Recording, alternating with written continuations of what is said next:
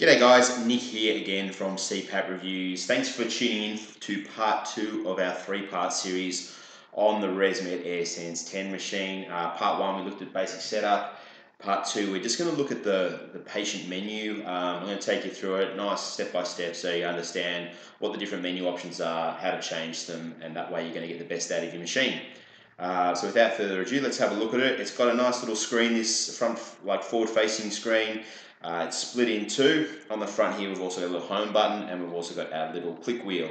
Okay, most of the time you're going to be using this click wheel to change the menu, so you can rotate this clockwise and anti-clockwise, and you can see as I do it sort of highlights different menu options. On the front screen we have my options and also sleep report. Let's look into my options first. So all we do is highlight it, and then with this click wheel we can also press it in, so just click it in and release. That's going to open up the My Options menu, and you can see that there's a whole bunch of different things here, and we're just going to go through each one and just talk about them and show you how to change them. So the first one there you'll see is ramp time. If you're using an auto set machine, just disregard that. You don't have to know anything about it. If you're using a fixed pressure machine, so that's, you're set to a set rate of pressure, might be 10, might be 11. That's if you're using like a AirSense10 Elite, not the auto set. You might want to, I recommend that you run it in ramp time auto, but if you don't want to run it at auto, you can run it as a set time, and to do that you just click it and you can just rotate the dial and choose your set time for the ramp to basically start at a low pressure and gradually build up over this set time. But if you leave it as auto, the machine will basically determine when you've fallen asleep, and then it will adjust the pressure up to your set pressure. The next one down says climate CTRL, or climate control. So this is referring to now the heated tube here and at the back, and the humidifier. So what those two settings are. When it's set to auto, basically the machine will monitor the ambient humidity around in the room, and then it will basically automatically adjust the temperature of the tube and the heater plate on the humidification chamber in order to just deliver optimal humidification. You can, if you want to, change this to manual. So all I did then was, I'll just quickly show you, all you do is you click it, it opens up, and then you rotate the dial down to manual and click again and it changes to manual. This now gives you this tube temperature and humidity level here. So the tube temperature, if we click that in, you can see we can change the temperature of the tubing.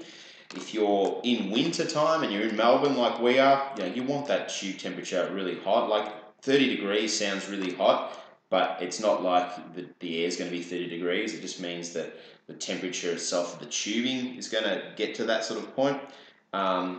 And like a nice warm tubing means that the actual humidified air is going to stay humidified. It's going to stay as vapor, and also the air is going to be a bit warmer for you, which is sort of what you want in winter time. Otherwise, you'll find it very, very cold on your nose or on your face. And then you've got the humidity level. So one down from tube temp, you've got humidity level, and that's the level of moisture that's going to be in the air. So the level of humidification, the amount of vapor, water vapor.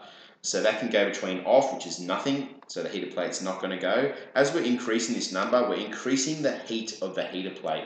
So the higher we go up in this number, the hotter that heater plate gets, the more humidification it creates, okay? So just, how to operate that is, if you just test it out, if you're dry in the throat of the morning, you might need some more humidification, okay? So just go up by 1, see how you go the next night, and so on, keep going up. If you're getting like a lot of moisture, too much condensation or anything like that, you might find that you want to bring it down a little bit, okay? But generally humidity aids in alleviating congestion as well. It tends to open up the airways.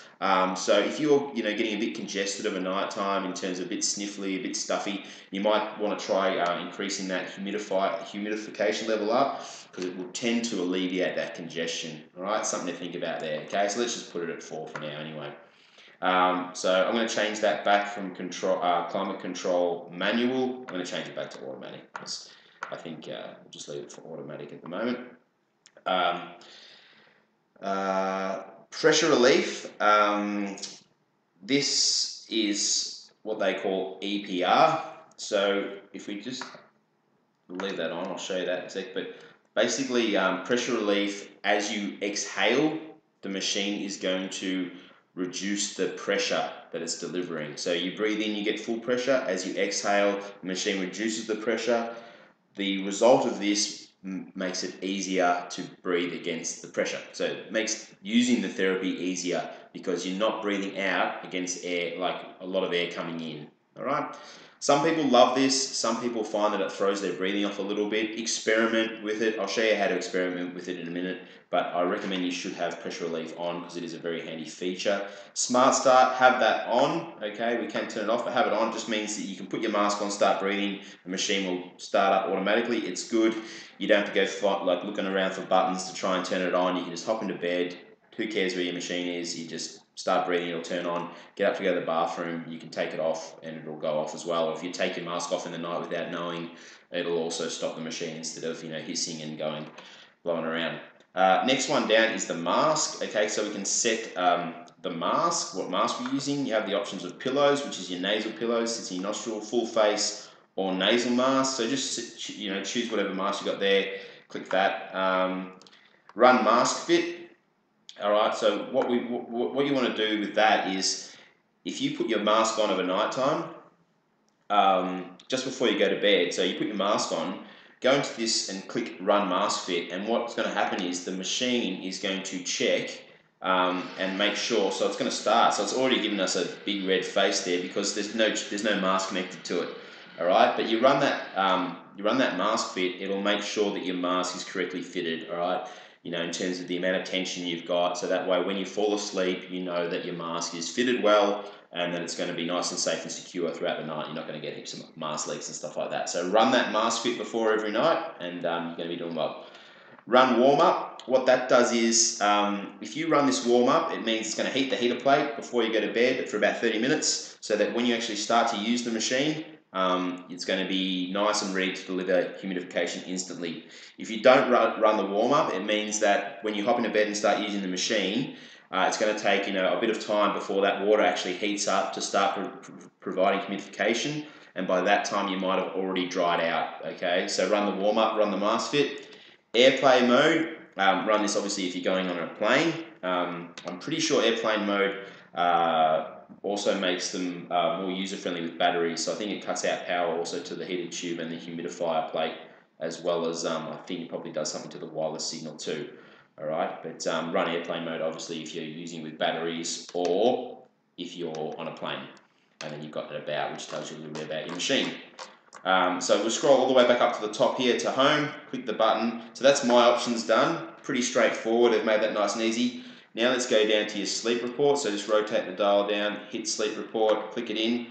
So this is going to tell you basically your sleep report, how you're doing with your actual therapy. All right, so basically what we've got here, I'll just take you through it. Usage hours. So this is sort of last night's sleep report, if you will. Okay, so usage hours, how many hours you used it for. Events per hour, that's your apnea-hypopnea index. So how many apneas, hypopneas, whatever you had. So how many bad breathing events per hour you had. Try and get that under 5 if you can. Your mask seal and your humidifier, it's either going to give you a nice green face, which means good, or it's going to give you an angry red face, which means bad. So you kind of want to get those green if you can. And then it's also going to give you options to change like your period there. So, if you want, I generally do a week. I reckon a week or a month's really good. So your period, it's going to give you the days used. It's going to average all these things out, okay, over the actual month.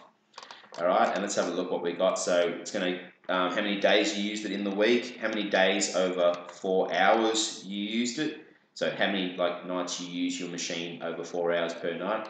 The average usage per hours over those 7 days, the used hours, so the total amount of hours you used it for, the pressure, so the pressure they will give you, I think they'll probably give you, so that pressure there they'll give you as like a 90th percentile pressure, I imagine. So that means that 90% of the night the pressure was below whatever that value is. It'll give you the leak as in liters per minute. So generally, the leak rates, try and get them under 50 if you can. If you've got a beard or something like that, you might not be able to do that. But if you can try and get that under 50 litres per minute, you're doing not too bad. The apnea-hypopnea index again, so based, averaged out over 7 days, how many events per hour you had. Try and get it under less than 5. If you're creeping up over 5, you might need to adjust some settings a bit, especially if you're over 10. Your total apnea index, so how many apneas you had, and then you've got central apnea index. So if you're having heaps of central apneas, you might need to look at getting yourself a BiPAP machine. Just speak to your healthcare professional about that, okay? So that's your sleep report. Pretty straightforward, pretty handy just to be able to see that on the screen though. So that's your patient settings. How easy is that, huh? I hope you enjoyed part 2 of this series. If you want to delve a little bit deeper and get a little bit more advanced in the therapy, let's head over to part 3 and you can check out the clinical menu, which is the secret menu behind your patient menu. All right. So yeah, if you can be bothered, check that out. Thanks for watching the video as always. We love having your support. So cheers for that. Okay, bye.